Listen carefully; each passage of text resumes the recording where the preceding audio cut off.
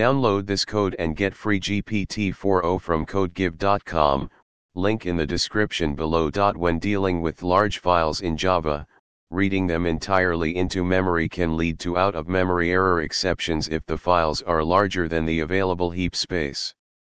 To handle large files efficiently, you can read them in smaller chunks or use streaming methods.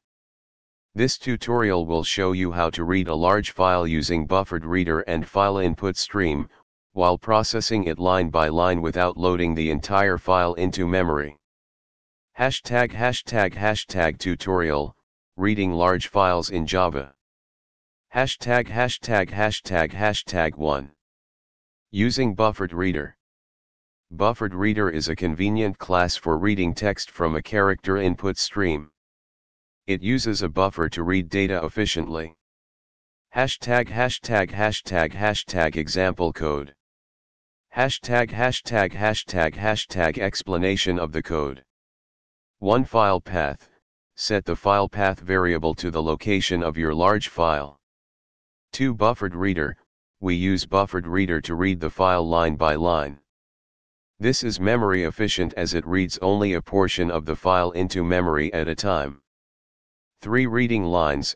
The while loop continues until there are no more lines to read. Each line can be processed immediately, which avoids keeping all lines in memory. 4. Exception handling. We wrap the file reading in a try with resources statement to ensure that the bufferedreader is closed automatically. #2. Using files.new bufferedreader, Java NIO. Java NIO, new I/O, provides a more modern way to handle file I/O.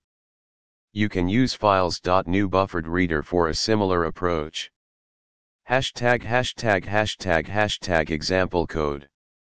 Explanation of the code.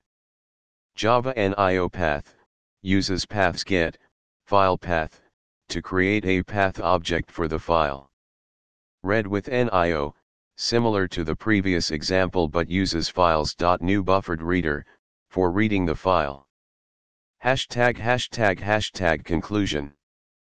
Using bufferedreader either with traditional I/O or Java NIO allows you to read large files efficiently without running into memory issues. By processing each line as it is read, you can handle files that are significantly larger than your available memory.